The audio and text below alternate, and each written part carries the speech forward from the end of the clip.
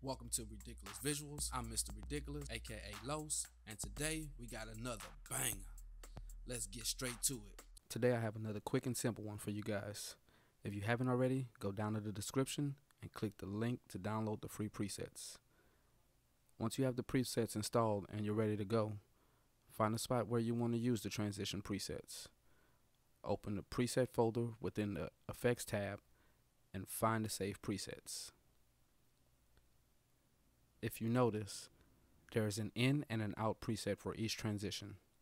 You will need to place the in preset on the clip you are transitioning into and the out preset on the clip you are transitioning out of. Now let's apply the presets. The effects used to create these presets may be a little hard on your computer, so you may need to render it before trying to play it back.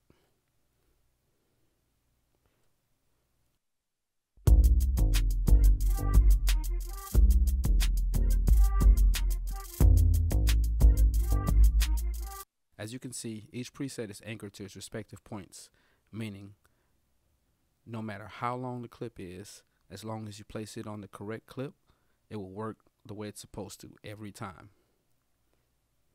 It's as simple as that. You're done. Now let's apply a few more presets to the clips in the timeline and render it out so I can show you what you can do with these presets.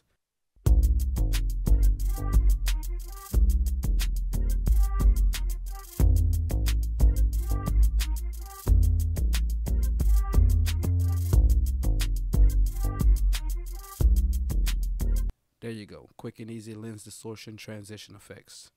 You could always play with the settings in the effects control panel to change the look of the presets.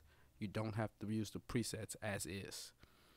If you have any questions, please leave me a comment below and I will do my best to answer all of you. With that being said, please like the video, subscribe to the channel, and turn on the post notifications so you don't miss out on any future videos and free presets. Thanks for watching. I'm out.